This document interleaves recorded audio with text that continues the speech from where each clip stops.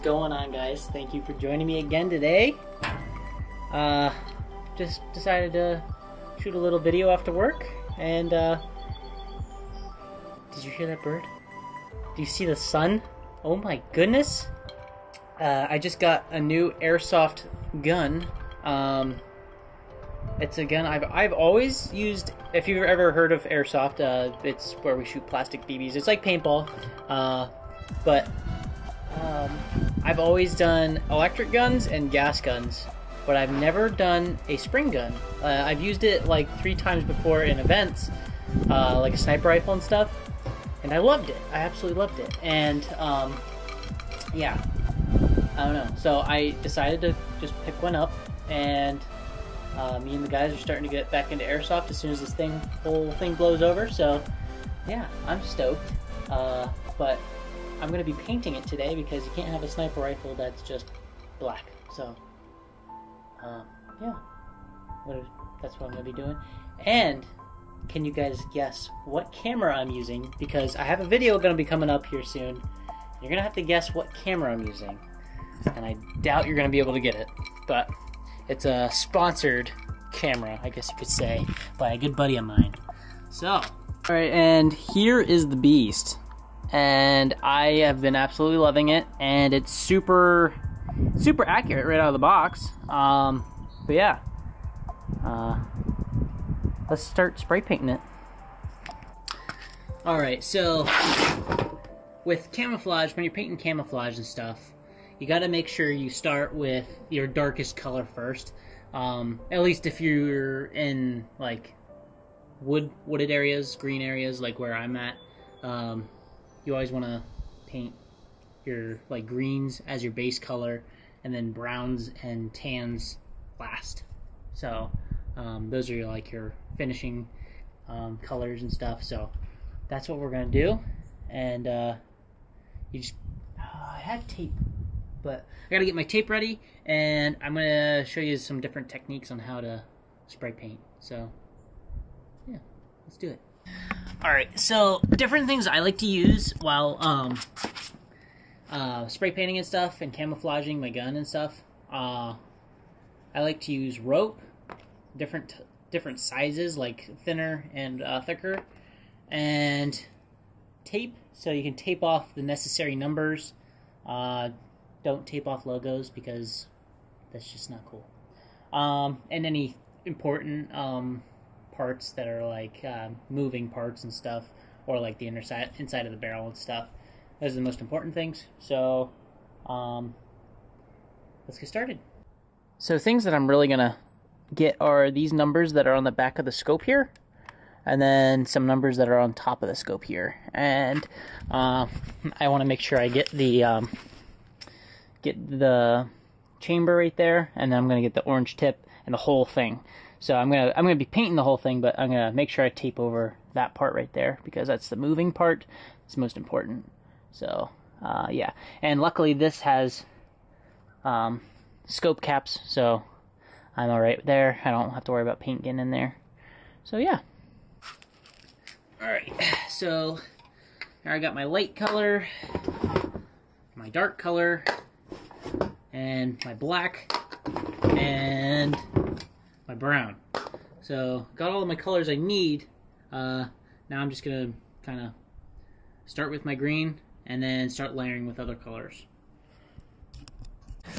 Alrighty, so I got everything taped off. I got all the numbers taped off, and I got any necessary information that I have on there taped off, and I got my chamber taped off, and we'll be all set to paint now.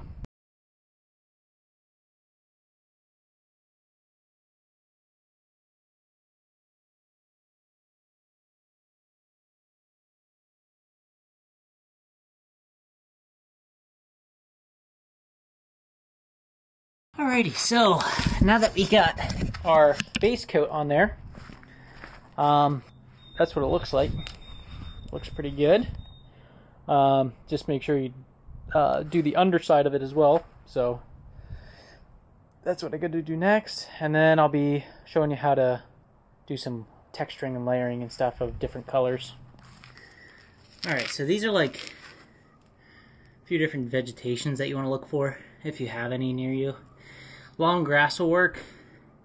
I really like ferns a lot because they give a lot of different detail. But grass will work as well as like a good base coat. You just put up against it, spray it, and yeah. That's cool. And also, if you have like a laundry bag or something, it's like a mesh. Like if any burlap or mesh, you can do like a snake skin pattern, which is pretty cool. But yeah, you just lean it up against it and then spray it. And it comes out as a cool pattern. So there's a few different techniques to do. Alright, so what I'm doing here is I'm taking a little bit of twine and I'm actually wrapping it around the whole thing. So I'm going to wrap it like this around the scope and the gun.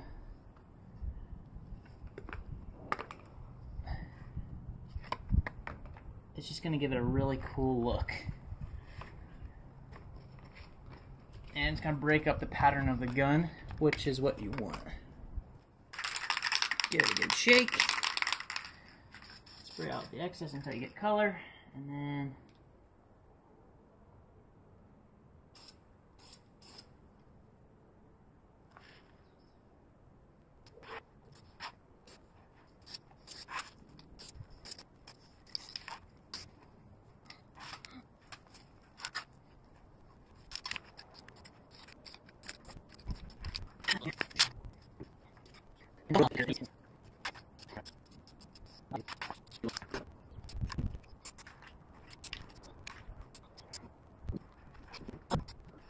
alright, I think this is done.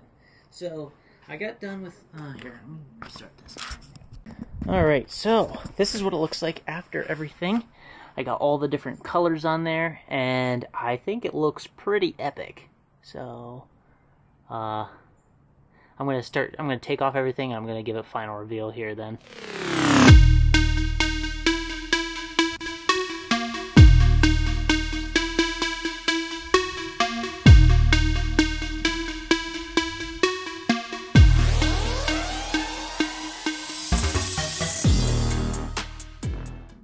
Alrighty, so I got the gun all done, and I got the sling mounted to it, and I really like how it came out. I don't know, the tan, I have to find a certain color of tan. I don't like all the tans. Like, I'm not a huge fan of this tan, but it does the job. Like, I wanted more of like that kind of tan, like a coyote, like that on there, but oh well. But I'm just gonna test fire it for you a little bit. Helps if I have that open.